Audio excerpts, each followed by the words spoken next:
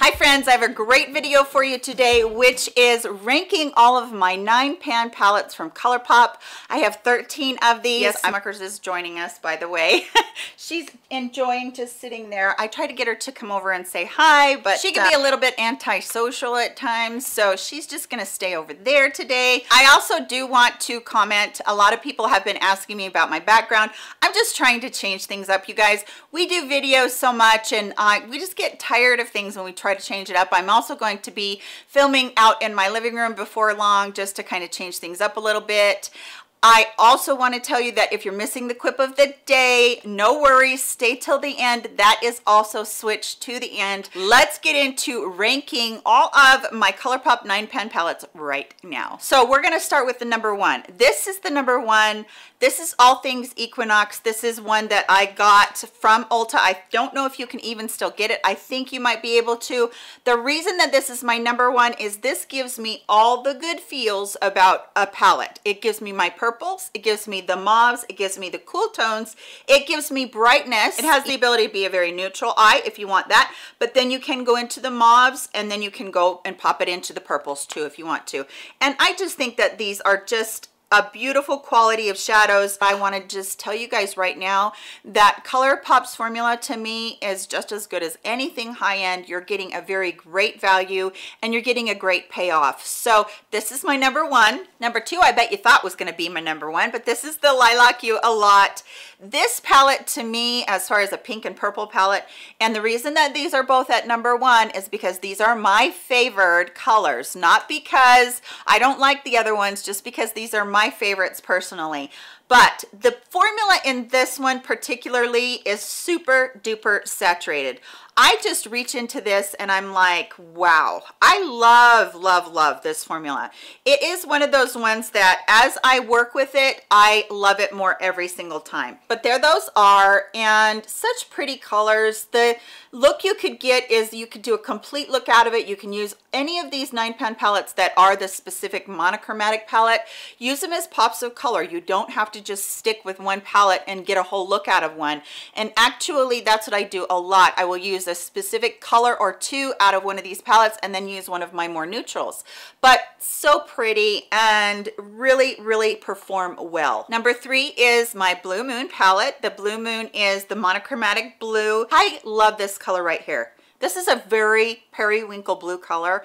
I don't know if I've seen that in any other palettes in a very long time, but it is a really pretty color. Love it. And then this kind of a icy color right here gives a blue shift to it and a green shift to it. It's gorgeous. But as far as there being a palette that I reach for just the purposes of the pop of color, it is definitely this palette, because I love to put blue on my bottom lash line. It's just one of those ones that makes my dark blue eyes kind of brighten up a lot, and I think it's so pretty. Every time I open it up, I feel inspired because I love putting blue on my eyes. And yes, I know lots of people don't think that blue should go on the eyes, but for me, I love it. Making Mauves is number four. I really like this palette. Extremely cool toned. This is like a neutral bump up. So if you love neutral colors but you're wanting to do something just a little bit different, the mauve tones really give your eye a lift, and you get a little bit of a variety away from actually just wearing neutrals, and this is so good. So you do have a couple of these Super Shock formulas in here, which are super metallic, beautiful, and they wear so good on aging eyes, which I think is really great. But you do have this warmer brown right here, kind of a saddle brown in there that I think is real pretty, and I would definitely recommend this one if you're somebody that has been looking for cool tone colors but you haven't been able to find them anywhere. This one is so very good for that. So I absolutely love this palette. It's one of my favorites. This is the It's My Pleasure, and this is all their purples and their pinks. And again, as I go through this one, I get all the warm and fuzzy feelings from this. I just think that this palette was so well put together. I will say that I wish that there was a couple of colors in here that were a little bit lighter, but I think that's why I ranked this one a little bit lower than the Lilac You one. But if you're somebody that likes pinks and likes purples, this is definitely a palette that you're really going to enjoy. I work with this one constantly. It's one of those ones that really just fulfills my purple needs. I really like it a lot. Number 6 is a newer one from them. This is In a Trance. Now, there goes the little plastic piece. In a Trance is a very pastel palette. It does have the pinks, the purples, and the blues, and they're all together. This one, again, has the Super Shock formula right up here in the corner of it. Did I talk to you guys about the little mirrors in these?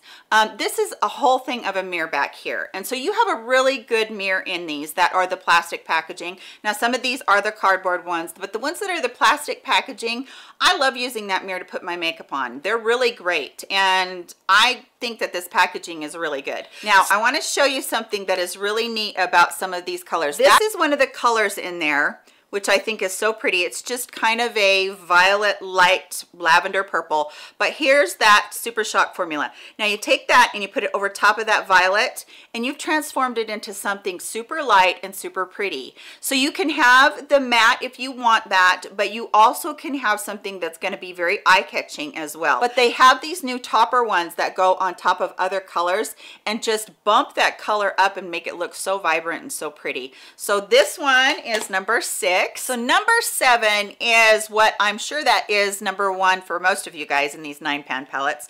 If you love a neutral eye, you are going to absolutely love the Going Coconuts palette. So many people love this palette for very good reason. First of all, there's not a color in here that people can't use. They are all very wearable, very usable by Smuckers, and I absolutely love these. I think they're fantastic. They do have the shimmers in here. Their shimmers are so good, you guys. If you have trouble with that normally on your eyelids, I think that you're gonna love their shimmers. They really do a good job on their mattes. Look at that right there, so saturated.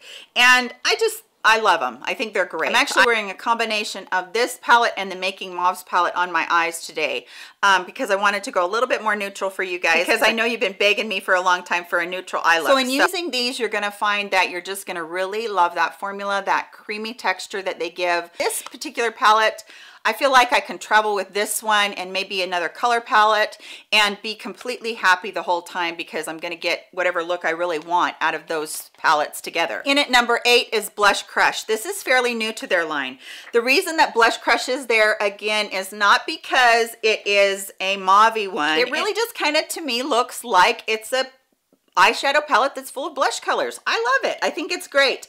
This color right here, which is like a kind of a dark peach, I think it's a beautiful color. This color right here is one of those formulas that goes on the eyelids so well. This one down here does have a little bit of micro sparkle in it, but on my eyes you can't tell that. It's just really pretty. This is one of those palettes that I've really enjoyed using. I think the color story on it is really beautiful, and I think that you can get some absolutely gorgeous looks out of it as well. And if you're somebody that likes a little bit more along the lines of a warmer tone with a little bit of the peaches mixed with some pinks, this is a really good one for you, and definitely more along the lines of a neutral bump as well, where you're just wanting a neutral look, but you want to have a little bit more life to your eyes than just a neutral color. This could be a really good palette for you as well. And at number 9 is Meant to Be. And this one is so many people's favorites. So many people love green eyeshadow, but they can be intimidated by it.